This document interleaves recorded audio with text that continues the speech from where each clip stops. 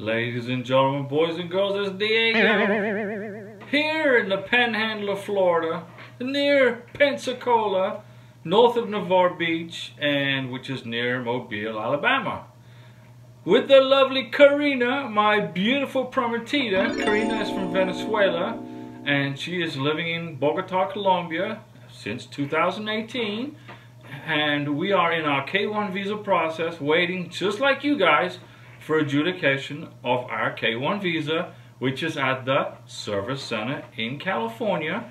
Our NOA 1 date, our Notice of Action letter date, is April 18th, 2022. This video, ladies and gentlemen, boys and girls, is about entering the United States of America with your K1 visa in your beneficiary's passport on page whatever. Okay, so come on along and we'll explain to you the port of entry procedures. Now you got your K1 visa, you're going to enter the United States. Okay, so you picked up your passport, Miss Beneficiary, Mr. Beneficiary. You're oogling over your K1 visa. Oh, guapa, guapa, guapo. Look how pretty you are in your passport. The K1 visa is such an awesome thing to get. You'll be so happy when you get it. We know, and you will get your visa. Be patient. But you got 6 months, ladies and gentlemen, boys and girls. You have 6 months to use it. But I'm pretty sure most of you guys watching this video will get that. We'll be getting on a plane just as quick as you can with your luggage and your suitcase, and hopefully with your sponsor with you, flying to the United States from wherever country it is you happen to be in. Okay? Now, don't forget you got 6 months to use the visa. So don't wait 7 months, because if you wait 7 months, if you got to take care of some personal business and you wait 7 months, the visa's no good. And you're going to have to start all over again from the very beginning. So use the visa within the time frame. Okay, so we're going to use our K1 visa case as an example for you guys.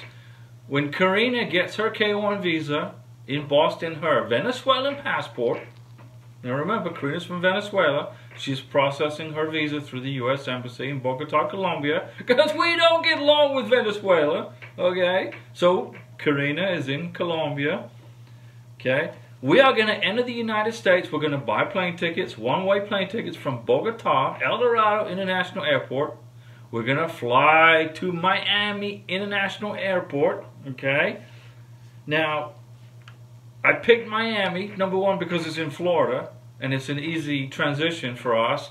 But number two, Miami, the airport personnel and all the signs and everything is all in Spanish. So you got Spanish and English. So Miami is very Spanish friendly for Karina, and I do not want her to stress out her first 5 minutes in the United States in an airport where nobody speaks Spanish. So it's going to be an easy adjustment for her. Okay, so imagine this. Karina and I and our cat. Now we're going to fly Avianca Airlines from Bogota to Miami because we have a cat. We have a cat. We saved a cat from the streets of Bogota, and now he's a happy camper living with the family. So we're going to bring our cat with us, and Avianca is cat pet friendly. So we're going to fly Avianca to Bogota, from Bogota to Miami. But when we land in Miami, okay, this is our port of entry. This is where Karina is going to go through the scary interview with the Border Patrol and Customs officer when she enters the United States, okay? So we get off the plane, and there is going to be a sign that says U.S. citizens this way and green card holders this way, or visa holders. Now, I spoke to immigration at Miami International Airport on one of my many trips via Miami Airport, and they told me that Karina can accompany me into the U.S. citizenship line, U.S. citizen line, because she is in a K1 visa status, and she doesn't want to be separated from me, her sponsor, her future husband, okay? So you can bring your beneficiary with you through the U.S. citizenship immigration line. Don't worry about that, okay? Now, there's one thing to think about. If you have a connecting flight, let's suppose you're bringing your beneficiary from, let's say, I don't know, South Africa, and you fly directly to New York, and you live in Texas, you have a connecting flight in New York City, John F. Kennedy, LaGuardia, wherever.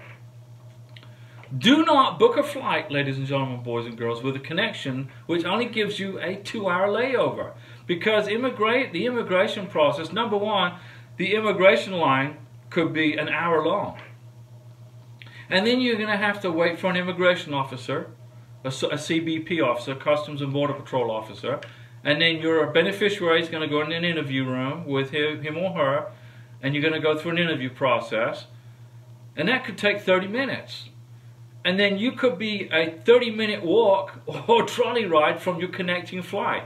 So make sure, ladies and gentlemen, boys and girls, you have at least a 6-hour layover between connecting flights to give you time to check into immigration, go through the K-1 visa immigration process, and get to your connecting flight. 6-hour minimum, my recommendation. So Karina, this is an example for you guys. Karina and I, we made it through the immigration checkpoint, okay? And now we have a 4-hour layover in Miami International Airport. Because we didn't book a flight with just a 2-hour connection, we're going to make sure we got plenty of time to make our connecting flight, and we're going to make sure we give immigration plenty of time for us to check in and do the K-1 visa interview, okay? Miss Beneficiary, Mr. Beneficiary, do not open your sealed envelope that you were given at the U.S. Embassy in your country of record. Whichever country it is you're from, beautiful Ghana, Nigeria, Philippines, India, Mauritania, wherever you are, okay, Colombia, do not open your sealed envelope. Don't do it, okay? And do not bring any prohibited items into the United States, like fruits and vegetables.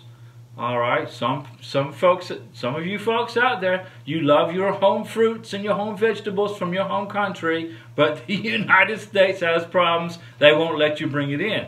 So don't get to the immigration checkpoint and get in trouble because you have a suitcase full of mangoes. Don't do that.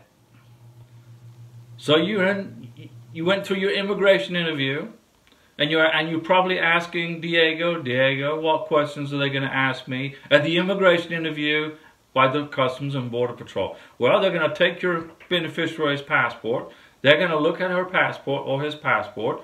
They're going to make sure the K-1 visa is proper. Okay.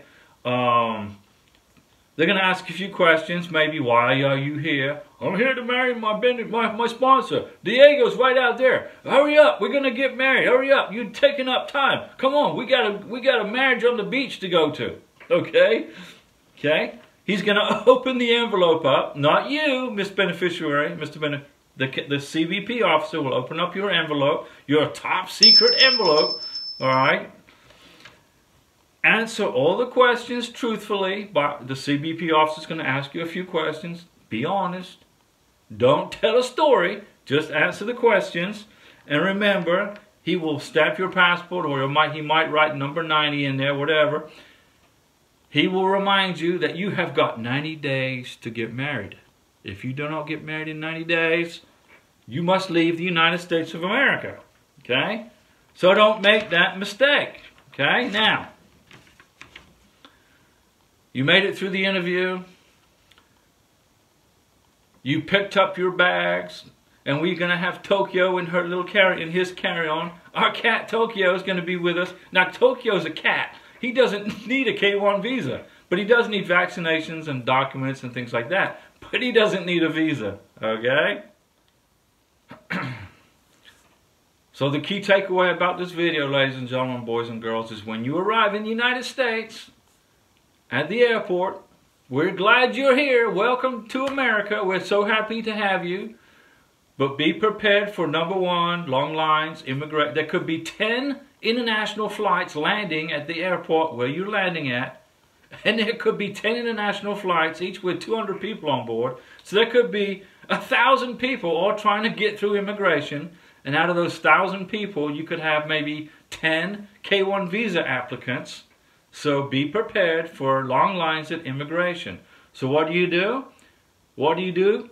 You make sure your connecting flight is at least 6 hours in the future. So you are not stressing the connecting flight. You're not screaming at the immigration officer, hurry up, I got a connecting flight in 30 minutes, hurry up. Don't do that.